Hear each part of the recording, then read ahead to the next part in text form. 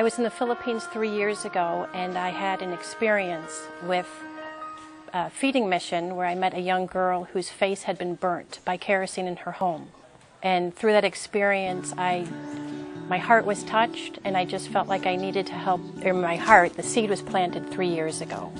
And a year ago, I decided to finally step out in faith and try and make a change. And we made a decision that they needed solar lights and something with a phone charger so they had access for help and communication. Dito na nagsimula ang misyon ng Watts of Love sa Pilipinas na may layuning magdala ng libreng ilaw sa mga pamilyang di maabot ng serbisyo ng kuryente. Watts of Love is about bringing light to people that live in darkness. Isa sa mga nakatanggap ng libreng ilaw ay ang maglola na sina Rosalina at Ophel Prange.